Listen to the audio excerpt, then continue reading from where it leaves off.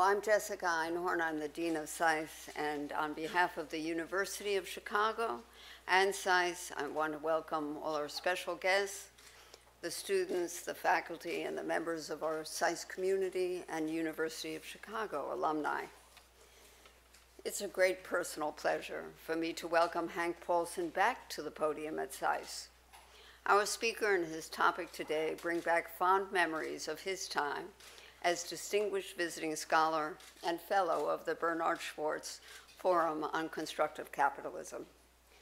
From January 2009 to June 2010, he was here, and indeed I remember attending a class on China's financial system when Professor Botelier had the pleasure of introducing the famous Secretary Paulson to his class just months after he departed government. Hank Paulson has a concise CV, which connotes his passions and his steadfastness in business, philanthropy, service, and I'd add family to that list. As we witness the broad social movements, whose tagline is protest against Wall Street, but with a much broader set of grievances, it's a pleasure to introduce a banker who believed in the mission of capital markets to finance the great American market-based economy, and led his firm as president and then CEO of Goldman Sachs for 12 years, at a time when it was held in great esteem around the world. Coming out of Chicago to New York City, Hank Paulson, Hank to me, was then welcomed to Washington, where he was sworn in to the office of Secretary of the Treasury by President George W. Bush in 2006. He stayed for the harrowing challenges of the financial crisis during the months of peril from Bear Stearns to Lehman and beyond. Hank came to SAIS immediately following the transition in government, the day after the inauguration of President Obama. He turned the Treasury over to his comrade in arms, Tim Geithner, and the SAIS grad who worked with him from the New York Fed. At SAIS, Hank settled into a year of major effort as he set himself the therapeutic task of writing the first draft of history with the acclaimed book about the global financial crisis called On the Brink. I read that book cover to cover in record time. It's a gripping tale, narrated in first person, of government service when his countrymen depended on his steadiness and expertise and openness to risk-taking and innovation. It's a hair-raising story, instructive for our students on so many levels. Hank has had two major intellectual, cultural, and even emotional interests for decades past. They are China, where he is well known and held in high esteem, and conservation, a philanthropic and lifestyle passion that he shares with his wife, Wendy. Indeed, those two C's of China and conservation are linked because Hank and Wendy's commitment and curiosity for the natural world led them to explore a China that most business persons or tourists never see. Hank worked with China's leaders on a variety of environmental issues, and he helped establish China's national parks. Today, our guest will concentrate on China and its role in the global economy, a subject where he has deep experience. Secretary Paulson used his understanding of China to establish the strategic economic dialogue between the two countries, and he played a central role in the creation of the 10-year framework on energy and environment. Hank's principal pursuit these days is as chairman of the Paulson Institute, which he founded earlier this year as an independent center located at the University of Chicago. Reflecting his long and deep commitment, the Institute's initial focus is on the United States and China. Very much like Hank himself, it's a place that's focused on action, more do tank than think tank. The Institute aims to help businesses, governments, and NGOs get tangible things done in three areas: increase cross-investment lending, increase cross-investment, which will lead to the creation of jobs, support energy efficiency, develop and deploy the clean energy for sustainable growth, and promote those better environmental practices. And third, promote best business practices on issues of international concern. As Dean, as I close, I would be remiss with our current students if I did not know that Mr. Paulson is well educated and acquired, like so many of you, a taste for public service very early in his career. He is a graduate of Dartmouth College and earned his MBA at Harvard. After business school, he came to Washington, where he worked first in the Pentagon and then in the White House on the Domestic Council under President Richard Nixon. I am sure he did not imagine returning as a key member of the cabinet some 35 years later. From Washington, he went back to hometown Chicago, joined Goldman Sachs, and the rest is history. Hank Paulson, welcome back to SAIS.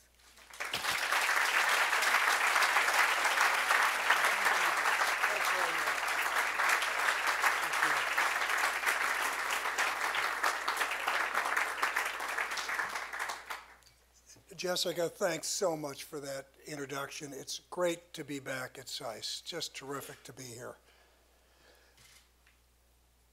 Now, I'm sure you've all noticed that the world economy continues to face some tough challenges. In the United States, banks and capital markets are more stable and better capitalized than they were in 2008.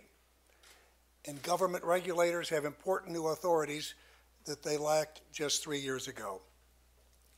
But we need to restore economic growth, and that challenge is made more difficult because our government has an unsustainable fiscal deficit. What's more, American families have too much debt, and they'll be working to reduce that debt for some time. In Europe, leaders are wrestling with the difficult fiscal condition of several EU members, as well as some complex challenges around the structure of the European Union. And they're working to stabilize their banks. There aren't any easy answers here, and the outcome in Europe will affect us all. But this much is clear. 3 leading economies, not just 2, now confront growing vulnerabilities and thus have special responsibilities. China has cemented its place with the United States and Europe as one of 3 principal engines of the global economy.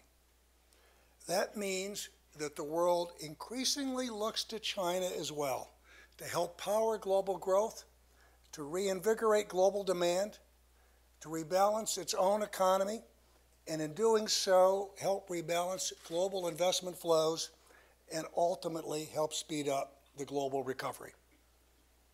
Don't get me wrong, the United States is still the largest and richest economy with a nominal GDP more than twice the size of China's. We're the most important source of trade and investment, and America is a leading innovator, a builder. We have a particular responsibility, working closely with Europe, among others, to find a pathway to recovery from the current crisis. But I'll be blunt.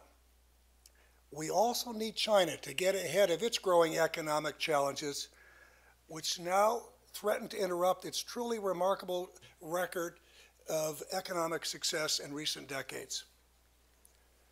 China's success at sustaining growth, fighting inflation, transitioning from an economic model too dependent on exports and fixed asset investment is closely connected to our own success.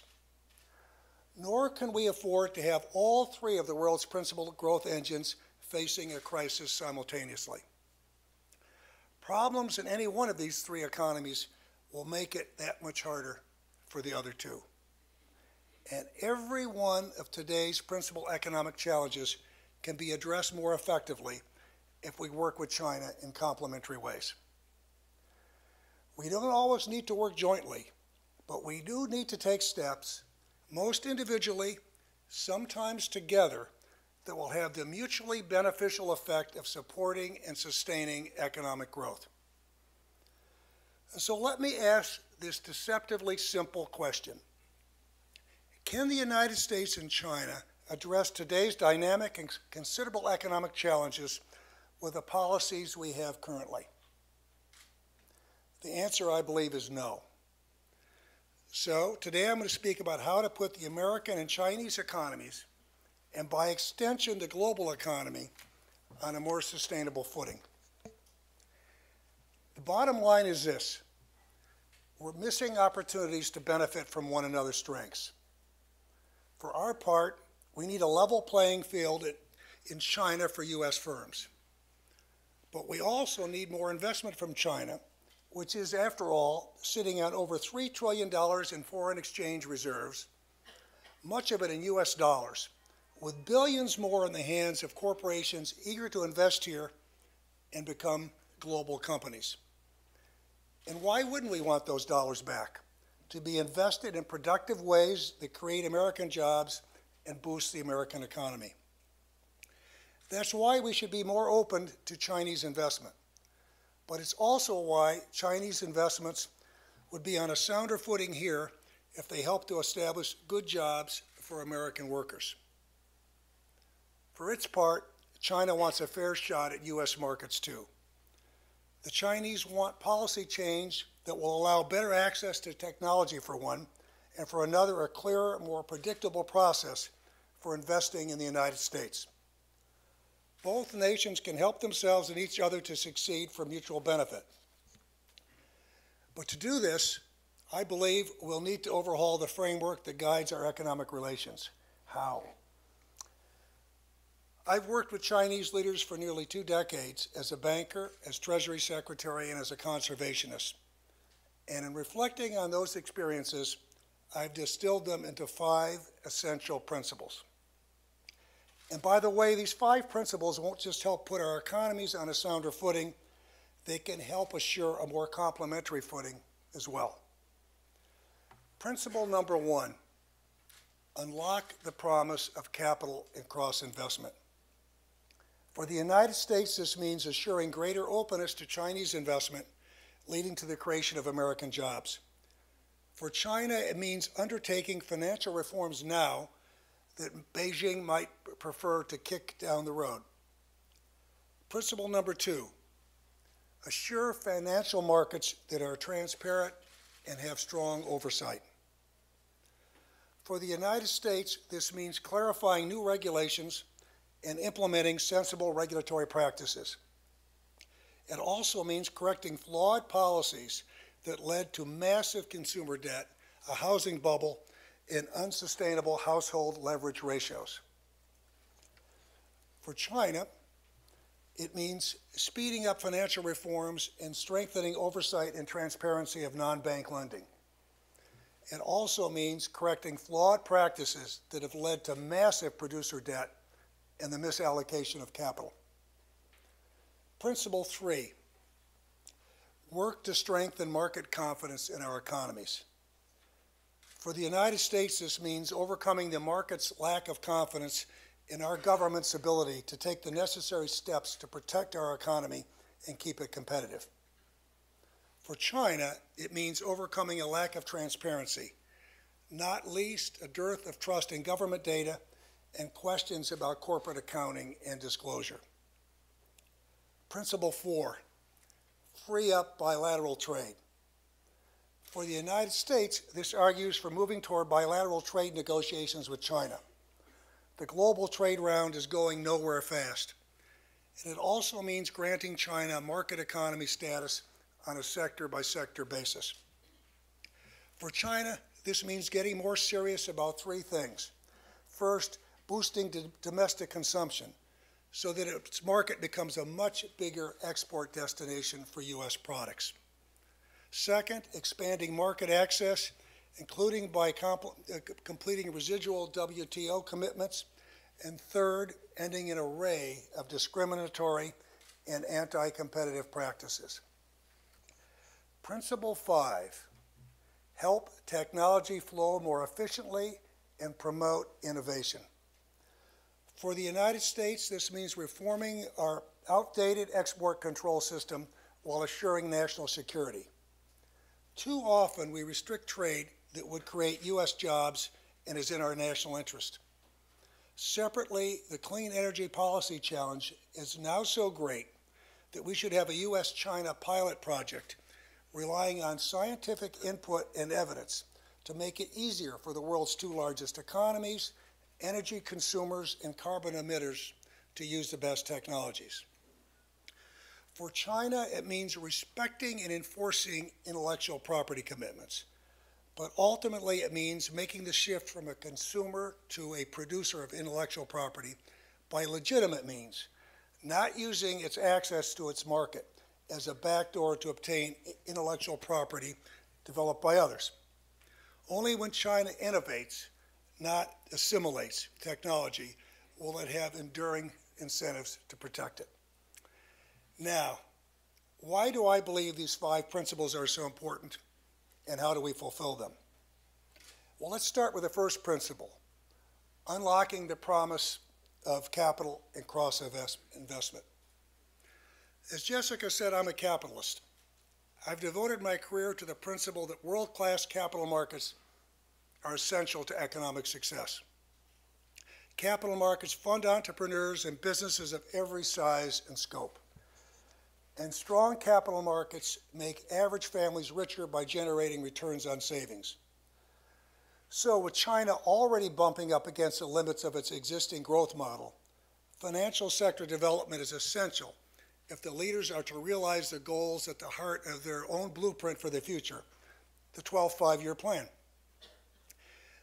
That plan aims to ease China's transition into an economy less reliant on investment and exports. So in theory, China should shift from one model to another.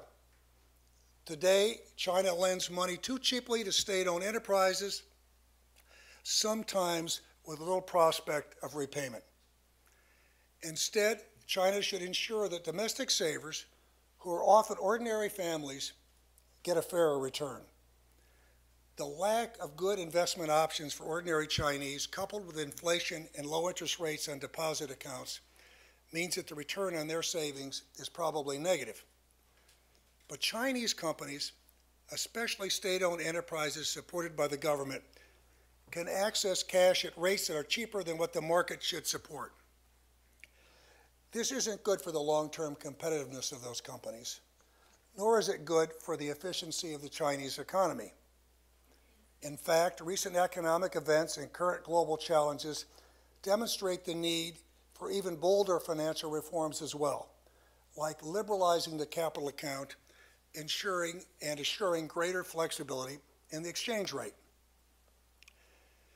I've worked with the Chinese leaders for more than 2 decades, and they do understand the need for well-developed capital markets. They've also made significant progress in some areas, from restructuring banks to developing domestic and equity markets, asset managers, and a regulatory system. And Chinese leaders are committed to currency reform because they recognize that capital markets won't function efficiently otherwise. But while the commitments are there, a fragile global economy appears to have eliminated any sense of urgency for such reforms. Friends in Beijing tell me that China has reform fatigue, that China has accomplished so much that the momentum behind reform is fading fast. In my view, China needs to fight through that skepticism. I agree with those in China who are arguing that speeding up reforms will give them a valuable tool to fight inflation and meet other macroeconomic challenges. Here's something else to consider. What's happening in Europe is China's second warning bill in as many years. China is just too big an economy and still too dependent on exports to ignore what's happening in the very markets whose demand has powered China's growth for so long. And frankly, the present crisis should make financial reforms more, not less urgent for China. China has been able to wall off its financial system in the past, during the Asian financial crisis, for example, and again more recently. But can a $6 trillion Chinese economy, deeply integrated into the global system, remain forever immune to what is happening in the $30 trillion economies of Europe and the United States? It cannot. So by putting the right financial tools in place today, China will be better positioned to respond to the current crisis while preventing China's own crisis down the road. China has a choice. It can maintain its intervention in the currency markets, or it can speed up the pace of reform toward a market-determined currency. If it does the first, China will continue to accumulate foreign exchange reserves, buying more treasuries and Eurobonds, but in doing so, it will become an even bigger funder of the structural deficits in Europe and the United States. So instead, it should pursue a market-determined renminbi and an accelerated timetable for capital account liberalization. And that would give Beijing the economic tools it needs to manage a large and increasingly complex economy. I know convertibility and capital account reforms and a more open financial system aren't popular in China. Many in Beijing believe these reforms will make China more, not less vulnerable to future crises. But China can play defense or it can play offense.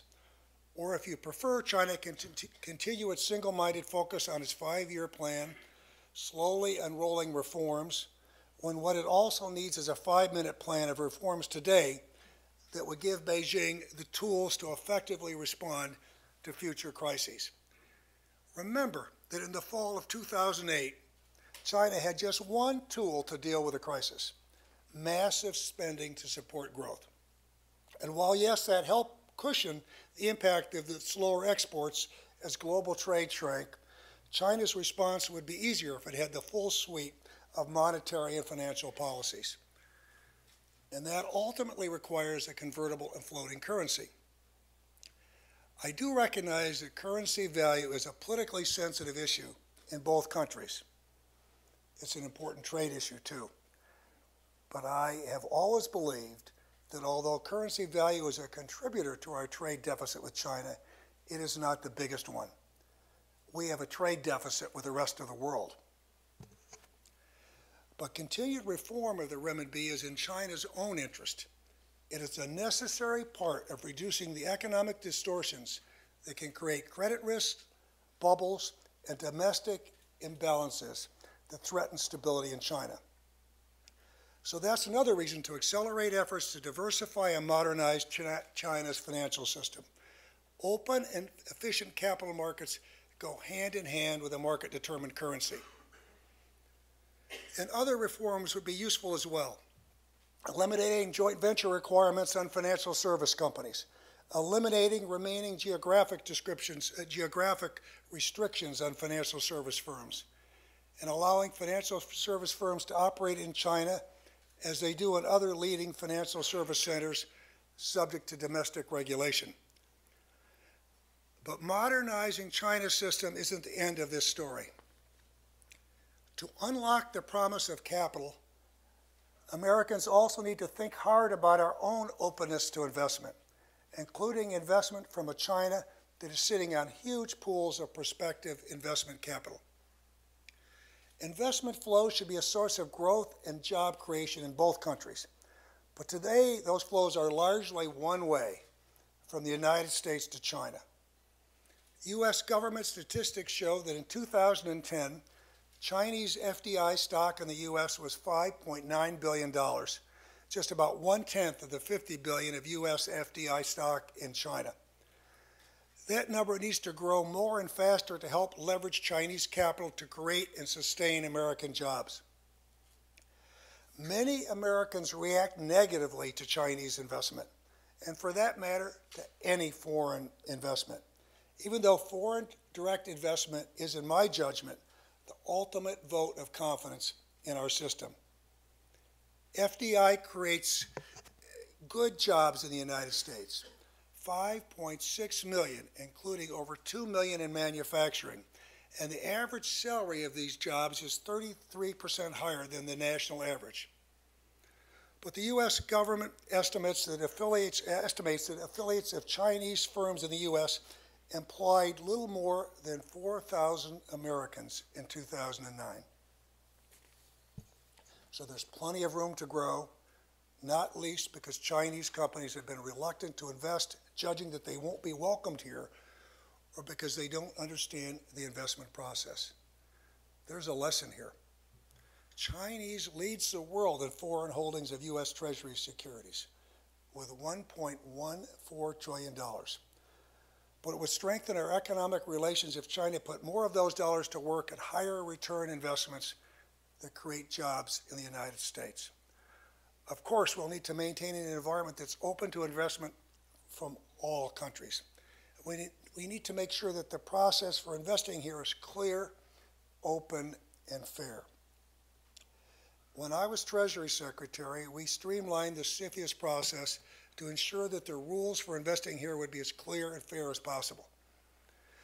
But 5 years have passed, so the administration should update its examples and guidelines for successful CFIUS review, drawing on experience from the first few years of the new law.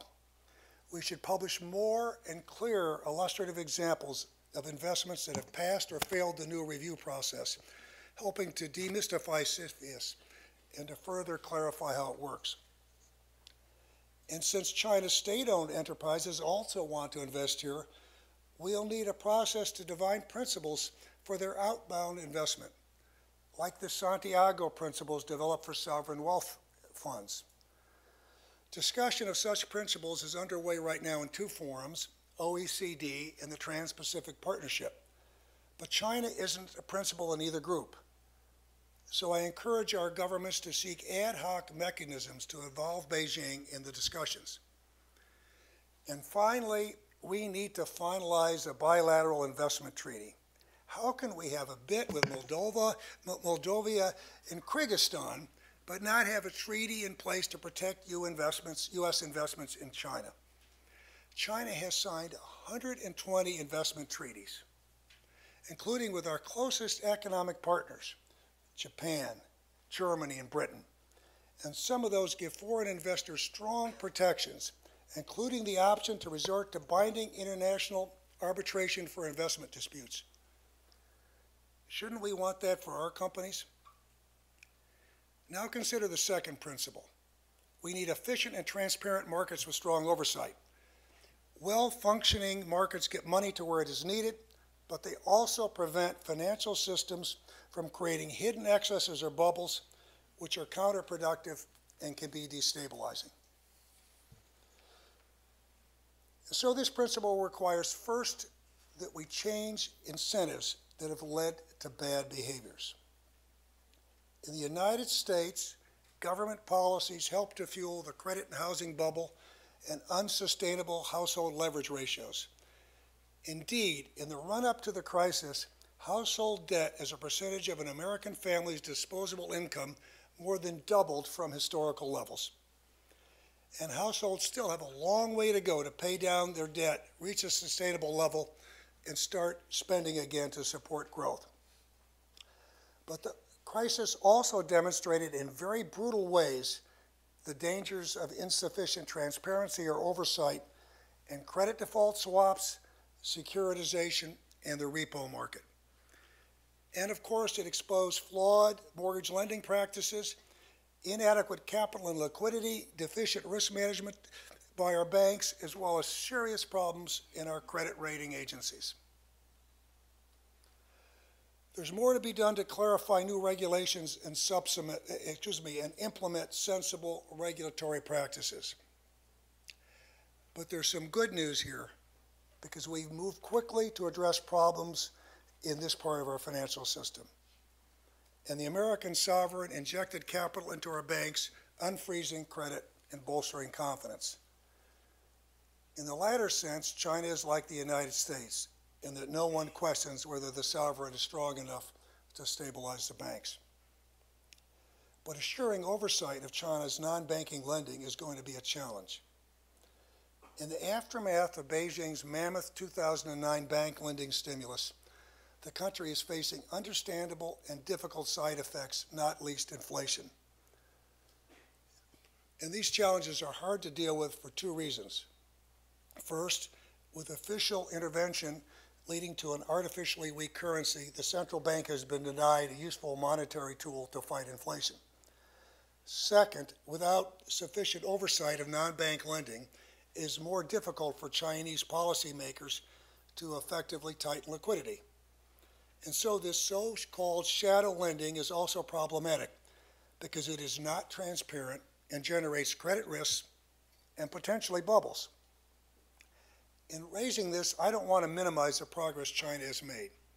It's remarkable, for example, that China's banks, which were practically defunct 10 years ago, have come so far that they could serve as a vehicle through which Beijing injected stimulus lending into the economy in 2009. That was a critical step for sustaining growth in China, and it became an engine of growth benefiting the entire world. For China's banks, then, as with all state-owned enterprises, the next step is to, or the next challenge is to run them increasingly as commercial enterprises. And for the financial system more broadly, assuring transparency and oversight will mean dealing, among other things, with problems of unapproved non-bank lending. Such lending poses an important risk to the Chinese economy because it has the same macroeconomic impact as lending from China's big banks, but without the same level of transparency and oversight. China is awash in unregulated capital. Everyone is lending, not just banks, but asset management companies, local government investment vehicles, and even state-owned enterprises. Some economists argue that informal lending was responsible for as much as 40% of new credit creation in 2010 and the first half of 2011. And much of that appears to be company-to-company lending. At least one estimate I've seen puts this intercompany loans at 4 trillion renminbi outstanding at the end of 2010. That's more than $600 billion, nearly doubling from the end of 2008.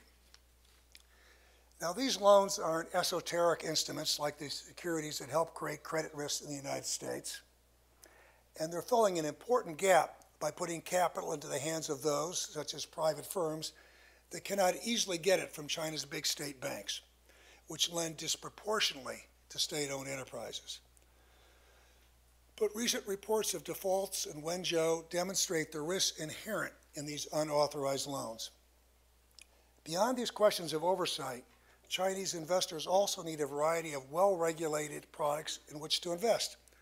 So China needs financial innovation and liberalization, but it needs strong financial oversight and more transparency too. The third principle, work in complementary ways to strengthen market confidence. And by that I mean bolstering trust across our two financial systems while committing to policies that increase confidence in our government's respective economic choices. I've talked a lot about transparency today because it's a lifeblood of confidence and good markets. Markets are built on trust. Transparency fosters it. A lack of transparency erodes it. Look at the U.S. experience. In the crisis of 2007 and 2008, the markets lost confidence in mortgage securitizations, and perhaps all securitizations because they were so complex. Risks were impossible to understand. Credit ratings lost their meaning. Credit rating agencies lost their credibility, particularly with regard to securitized products.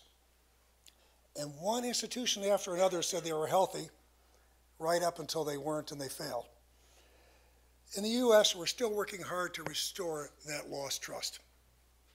But assuring trust is a challenge for China too. Here's an example. Recently, outright fraud in a number of Chinese companies that were backdoor listed in the United States has morphed into concerns about the transparency of Chinese banks. Meanwhile, everyone knows China's economy is growing rapidly, but there's less confidence in Chinese economic data. So to restore trust, Beijing needs to rectify problems with government and corporate accounting and disclosure. Then there's a second ingredient of bolstering market confidence. We need a stronger government commitment to addressing our respective economic challenges. For China, that means deepening its commitment not just to growth, but also to rebalancing and thus to sustainable growth. And we Americans have difficult decisions to make too. We must forge a political consensus to tackle our fiscal deficit, and we need fundamental reforms to restore our competitiveness including but not limited to entitlements, taxes, immigration, housing, education and training, energy, and our tort system. Taking action requires bipartisan cooperation and compromise. We're a rich country, and if we act soon, we can deal with our fiscal deficit and our other economic challenges with shared sacrifice, but without any segment of our society having to sacrifice too much. The longer we wait, the more painful the medicine will be, and if we wait too long, the market will force it upon us. We need to free up and rebalance trade. That's the fourth principle. Trade has benefited and continues to benefit both the United States and China.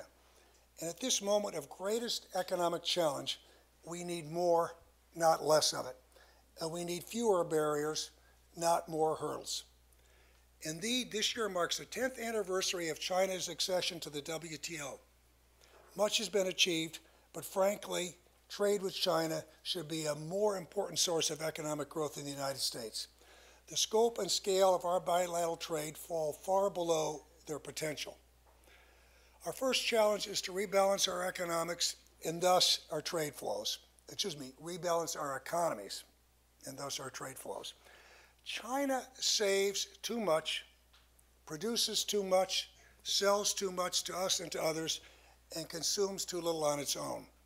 The U.S. saves too little, consumes too much, and would like to produce more and to sell more of what we produce to China. So why are we falling short?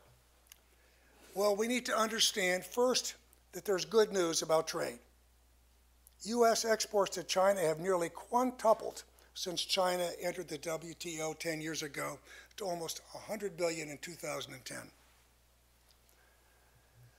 Our exports have grown more quickly than our imports from China. And China is our fastest growing export market. Consider this. When U.S. exports as a whole dropped by almost 18% in 2009 during the financial crisis, our exports to China dropped by less than 1%. That's a demonstration of China's potential to become a demand driver for U.S. products over the long haul. And yet, our trade deficit with China has widened over the past 10 years. So we must press harder for market access for American goods and service. And in doing so, even as we applaud China's remarkable growth, which has lifted millions out of poverty, it is worth asking our Chinese friends what they think China's growth trajectory would have been if its major trading partners had employed the same practices that China does. We'll need to press hard for changes to China's regulatory framework. And we must aggressively enforce our existing trade agreements with China. American companies can't, for example, be expected to transfer proprietary technologies when China sets unfair domestic content rules. No one has worked harder than I to open Chinese markets and fight for a level playing field for U.S. firms. But I'm also a free trader. Ultimately, I believe that what we most need is an affirmative agenda to enlarge the entire pie. So with the Doha round going nowhere, that means beginning bilateral negotiations with China in the most important sectors, including clean energy technology, and seeking to include China in broader talks with groups of like-minded countries as well. We should work within the WTO framework. But much as we did with Japan in the 1990s, we should also aim to identify and resolve structural impediments that hinder trade and contribute to bilateral and global imbalances. Another useful step would be to begin immediately granting China market economy status on a sector-by-sector basis. This will allow China to be recognized for the strides its economy has made these past 10 years. But it will also force China to face tougher requirements in opening its markets. China is still not a market economy in some ways. It retains legacies of central planning, industrial policy, and state control. But there are parts of China's economy that function according to market economy rules. China's small and medium-sized enterprises, for example, including many exporters, are largely excluded from the realm of state-backed loans and input subsidies. So to encourage China to move in the right direction, we should recognize progress with an expectation that all players in sectors granted market economy status act on commercial principles. Here's the fifth and final principle. We'll want technology to flow more efficiently in areas that are of mutual benefit. And ultimately, we'll want both sides to promote innovation so that China moves beyond merely assimilating technology developed by others, and U.S. intellectual property is respected and protected. Americans want to do this, but in a way that protects our national security and intellectual property rights, assures our competitiveness, and leads to more jobs and exports. There is currently an effort underway in the U.S. government to reform and streamline an outdated and cumbersome export control bureaucracy. I applaud this initiative, but it seems to have lost steam. It should be completed as soon as possible. And there's also good reason to experiment in areas that are decidedly in our national interest, like helping China meet certain energy and environmental goals. Why? Well, China has an economy high in energy intensity, but low in energy efficiency. And China's leaders have committed in the 12th five-year plan to changes aimed at fostering efficiency, diversifying resources, and reducing carbon intensity. If China doesn't meet these goals, then the whole world, including the United States, will pay the price. So we should be willing to export innovative technology that can help China reduce its energy consumption and power cleaner growth into the future. But we can't do that meaningfully if China fails to respect and enforce intellectual property rights. Beijing needs to make its commitment in this area real. And it needs to change a system that has too often looked the other way or been complicit in intellectual property theft. We'll also need enhanced end-user programs with China to ensure that our technology exports are being used as intended and not in ways that threaten our national security. And separately, we need to listen to the best scientific advice available as we seek to overcome pressing environmental challenges.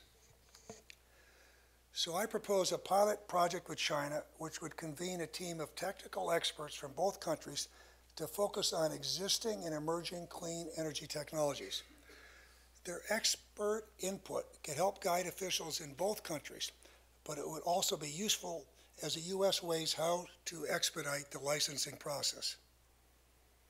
Over the long term, we want China to become more of a technology innovator, not just because it could lead to breakthroughs that will be of public benefit, but also because it will change incentives in China to protect the fruits of its labor.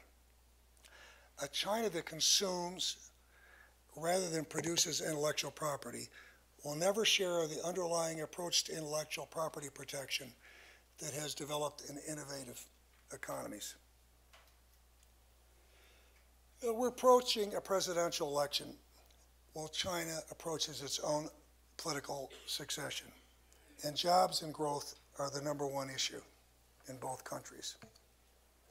These 5 principles and the policy recommendations associated with them are intended to help our economies assure growth and expand opportunity.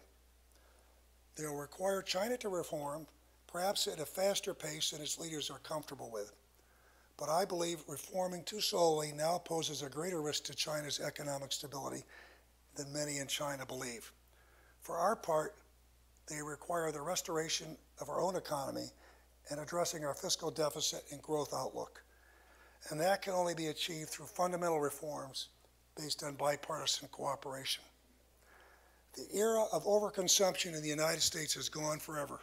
And with hindsight, we can see that, like all bubbles, it wasn't sustainable. As American families repair their balance sheets, consumer spending won't lead growth as it has in the past.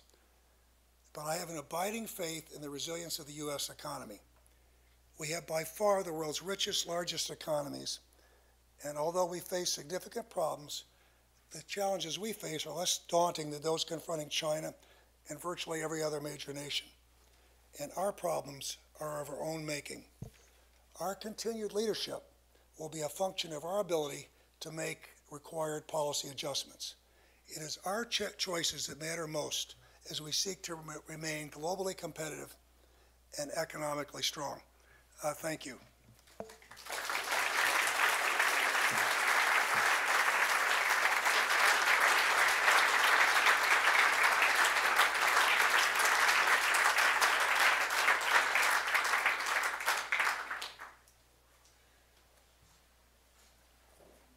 If I'd known that we were in for that much of a treat, I would have arranged an honorary degree. Anyway, Secretary Paulson has kindly agreed to take some questions. We have a big audience. We have an overflow audience. What we'd ask you to do, and especially if anybody still has a cell phone on, turn those off, please, is when you're called on, ask a question, one question. If you give him two, he'll choose his own. And give us your name and an affiliation, either as a student or if you're working elsewhere. So please, let's see a show of hands and we'll start the questions. We'll start for the students soon, maybe back there.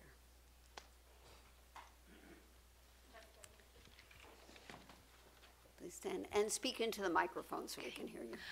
This is Shu Ling from the Chinese Media Net. My question is regarding the China currency bill. Someone in 2005 has suggested that Chinese currency appreciate by 27.5%, and it has by since then appreciated by 30%. But U.S. is still yet to be recovered from the financial crisis, and the employment rate is still not satisfactory. Do you think that the China currency bill is well justified, and do you think that the idea of this China currency bill is formed in part to avoid the responsibilities of the U.S. financial system and to let China take the blame? Thank you. Okay, well that's several questions, but I will try to answer them all. First of all, I believe, as you can see from my speech, that very strongly that it's in China's best interest to reform and move to a market-determined currency that reflects economic conditions. And that will help China make the transition they need to make to an economy with more consumption where the benefits are spread more broadly. It'll help them fight inflation, so it's in China's best interest. And I think that is the right tack to take, because getting to the currency bill, that I don't believe that the right approach, it's an effective approach for one sovereign nation to essentially try to dictate to another and then say, if you don't do this, I'm going to threaten you with a punishment. I don't think that would be very effective. Someone dealing with the United States, I don't think we'd react very well to someone telling us what they would, how they would punish us if we don't change. I think that the approach that I tried to get to in my speech is an approach that will be helpful to all Americans, and I don't think an approach that could lead to a trade war and would hurt Americans is the right way to go. I think we sort of need an affirmative agenda here to enlarge the pie. But don't get me wrong. I very much believe that China should be moving to a market-determined currency. And you know, China is it's a positive. China is an anomaly. It's a positive anomaly, but never in the history of the world have we had an economic power that's still a developing country, and or have a country that is so integrated into the global economic system in terms of trades in goods and services, but not in terms of financial markets and currency. So I think it's in all of our interests for China to speed up and their reform, but I don't think that the currency legislation is, in my judgment, the right way to go about it.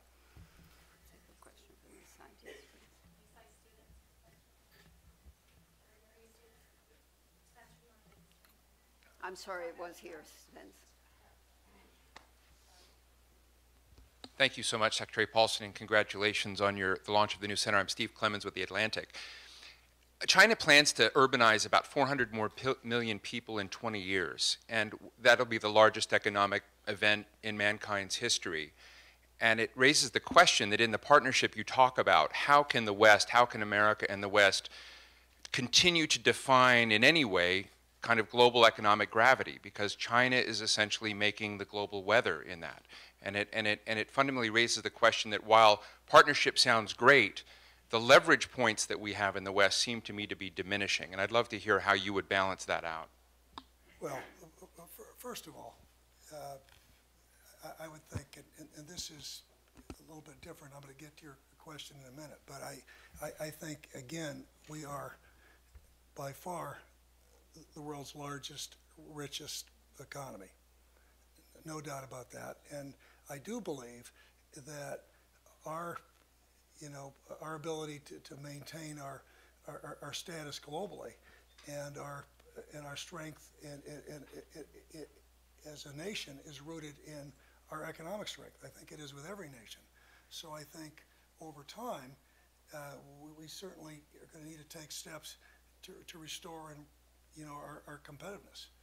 And I certainly have always been an advocate for being strong militarily, economically, diplomatically, etc. Now let's get to what's going on in China.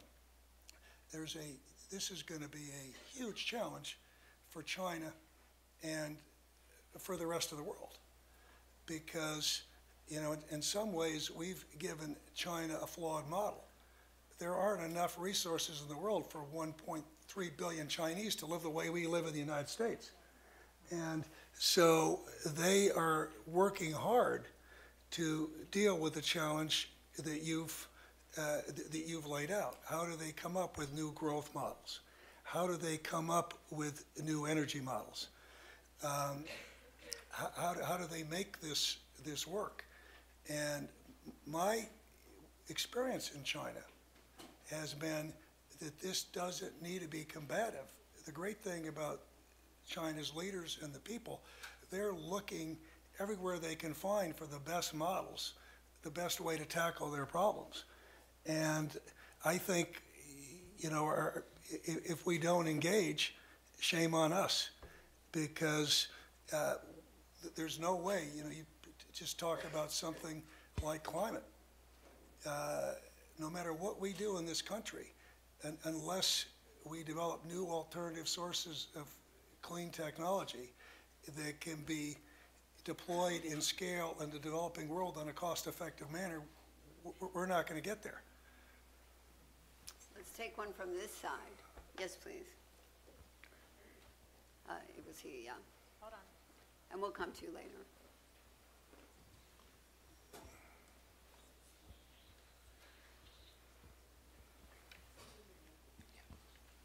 Hi, Connor Foley. I'm a second-year SAIS student concentrating in China. I'm kind of curious, you've outlined kind of the promise of markets for China, but there's a number of challenges or chicken and the egg type problems in opening up the capital account and stabilizing the financial system. And since the Asian financial crisis, a number of Asian countries have kind of learned the lesson of self-insuring. That's part of the reason why we've had these huge accumulations of foreign reserves. And China today has been using them through central Huijin to capitalize their banking system. So how does China send those abroad to the United States while it's trying to use them to create the stability in its own financial system? And how, going forward, is it going to be able to be confident in opening up its capital account, given the weakness of its financial system, the past experience of other countries, and the volatility that still exists in the global financial system? Well, that's the $64,000 question, as we used to say when I was your age, and that is. Listen, it was funny, but not that funny.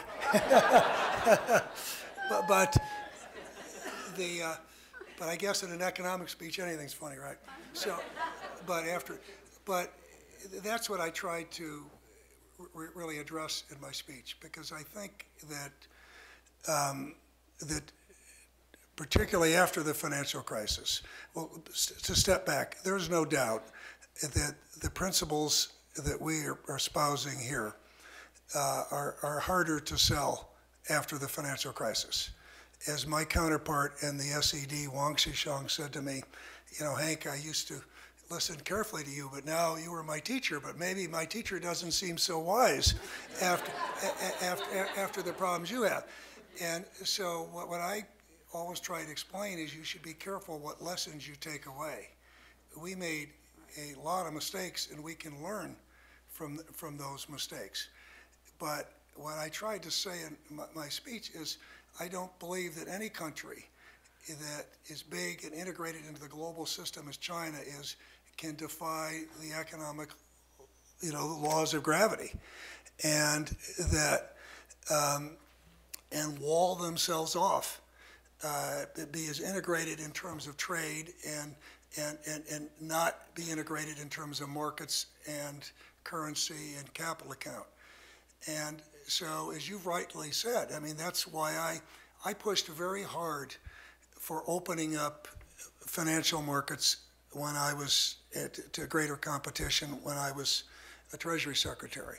And I didn't do it because I came from Wall Street and I wanted to do a favor to Wall Street. I did it because I understood that for China to get where they needed to get, they had to have better developed, more efficient, mature capital markets before they could take the next step. And I still think they need to do that. And my own judgment is now more than ever that their economy is so large and so complex, and the global economy is got so many challenges. I think that there's more risk to China in going too slow than there would be in going too fast. And to understand the Chinese, you just need to understand the lens they're going to look through is stability. And they're going to take the choice that they think gives them the greatest stability. And so far, what they've done, they've looked at it. You know, it worked during the Asian crisis. They were largely walled off. They've been largely walled off to some extent during this crisis. But again, as I said, how long can a $6 trillion economy stay walled off from the U.S. and Europe? And I think they're going to need to speed up the process. But that's a case that's got to be made, and I tried to begin making it in my speech. Let's take the other one back there, and then we'll move to this side. Hi, I'm Christopher Goins. I'm with Cybercast News Service. Mr. Paulson, the Troubled Asset Relief Program allocated up to $700 billion to provide stability. Only about $438 billion of this went to institutions. We are now informed that the Federal Reserve issued $16 trillion in credit to banks. How did it do this without revealing this on its balance sheet? Well, I'm not here to answer questions for the Fed, and Ben Bernanke does a good job of that. But what I will say, I think what the American people should be asking is, how can we thank the Fed for being as successful as they were at preventing a collapse of our financial system? And everything I've read leads me to believe that those dollars are coming back. So these were investments that were made to protect the American people. It wasn't made for Wall Street or for the banks. It was to prevent a catastrophe. And so I think it has been managed very well in terms of the impact that it's prevented. Great. Okay, we're going to start. I don't know if there's anyone back there, but here we go. Oh, Jim.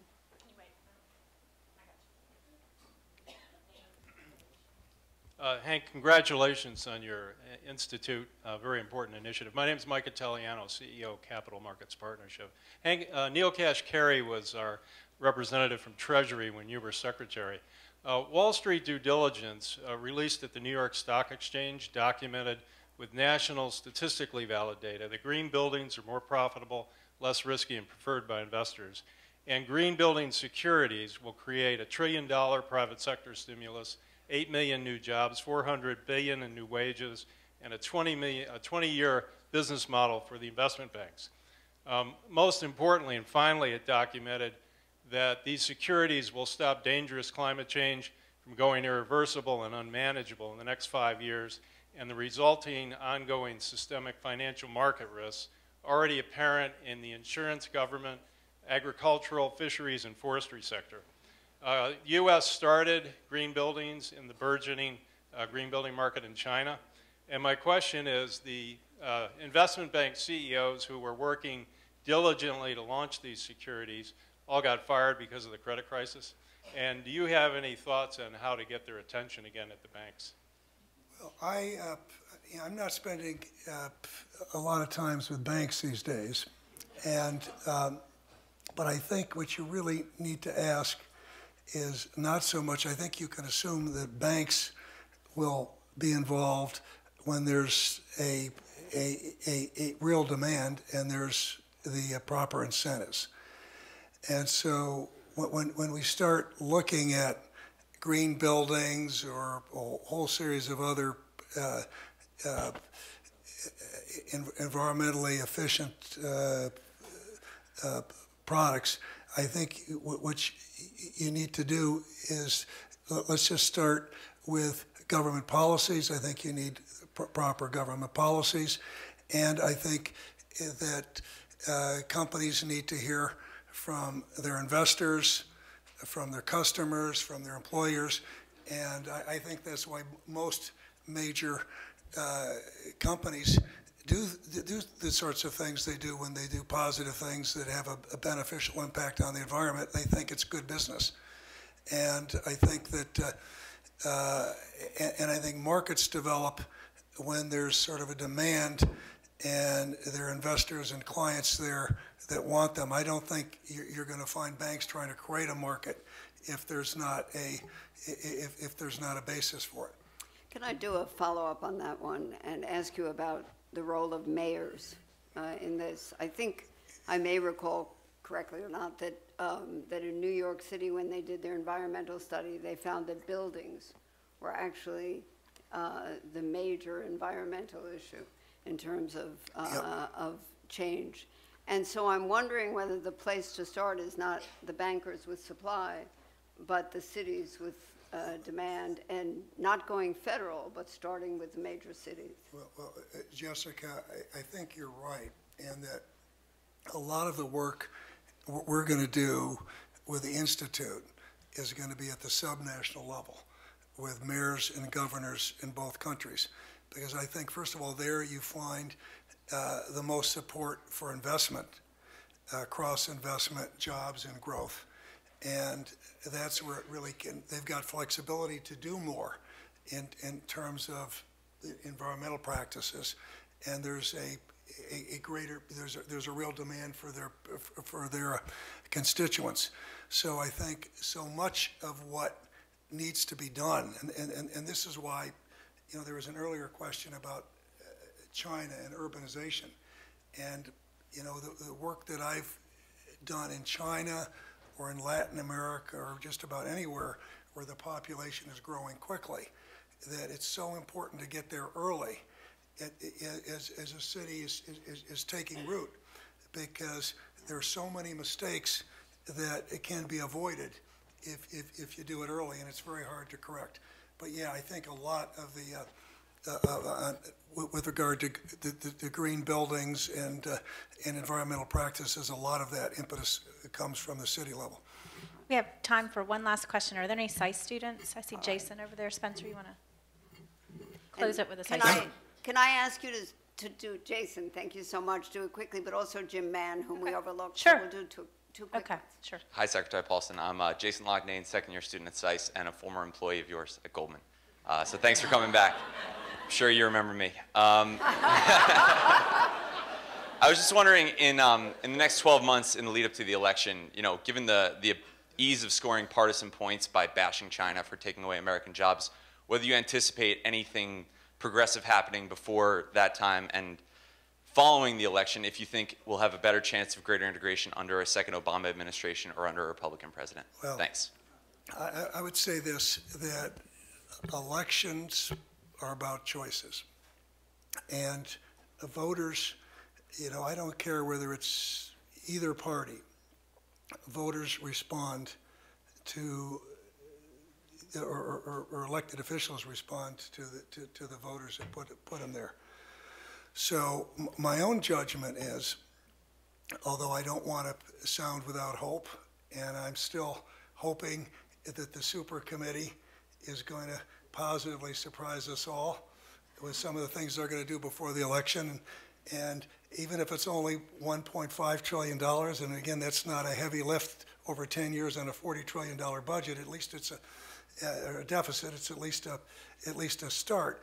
So, but my own view is that we're going to have a better chance after the election, because what voters are going to have to do, they're going to have to send a message.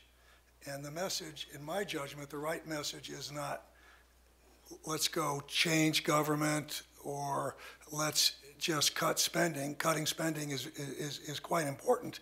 It's necessary but not sufficient. Voters are going to have to want fundamental reform. And that takes bipartisan cooperation and compromise, as I said. And that's the hope, that's what we need to make us competitive. And when you look at this, you know, my speech was, I mentioned a number of areas where we really need this. And to make real progress in the trade area, I think it's going to be easier to get some things done after the election. And let's not forget, China's got their own, you know, change in government, which is also a process where there's a fair amount of scrutiny, and great attention to public sentiment. So I think it'll be easier to do some of these things afterwards, but that's a long time to wait, and it's rather discouraging. So I think we've got to hope for any progress we can get. Last question, Jim Mann, professor at SAIS. Jim Mann, an author here at SAIS. I want to ask you about the subtle problem of low expectations that we have and that China encourages us to have sometimes. On trade, it's true, as you say, that our exports have risen in percentage terms more than China's exports to the United States, but that's against a framework where China's exports are many, many multiples higher than our exports to China. So the percentages are cast in a different light there. On currency values, we're in a situation where, as you say, the current currency is quite a bit, in our estimation, quite a bit undervalued. So that over the past 4 or 5 years, they have made some small responses, and they get treated as, you know, as more than really they are and not what they need to be.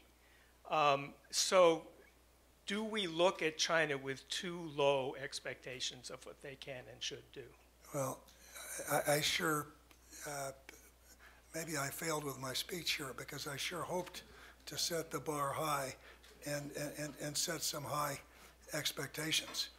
And that, and I think that's really what we need to do. We need to, and I'm not, anyone that knows me, I fight pretty hard, and I'm for creating more opportunities, but I think there's a right way to go about it. And none of our expectations are going to be met if the Chinese economy doesn't continue to grow.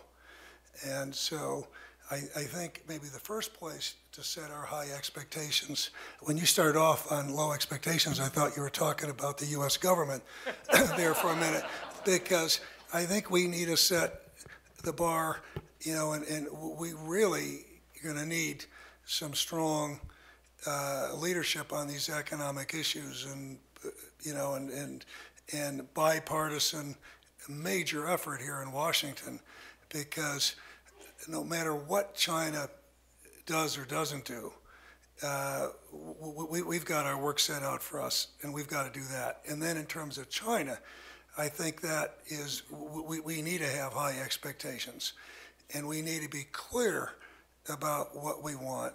And I think a lot of this, it's so easy to sink into when you look at U.S.-China, into all of the myriad issues you have on a day-to-day basis, rather than stepping back and having a framework. And what I tried to say is, let's have a framework to prioritize and say, what are the really important things we should be pushing for, and then working to get progress. But I think we take our eye off the ball and get all tied up in things that aren't really going to make as big a difference. And so so that's really what I tried to get to. But I sort of understand your comment and your frustration. So as we conclude, let me say that Hank Paulson made his impact in New York, and he made his impact in Washington, but he left his heart in Chicago. So our compliments to the University of Chicago, which now has the Paulson Institute, and all we can hope is that SAIS will be home away from home. Thank you very much. Thanks.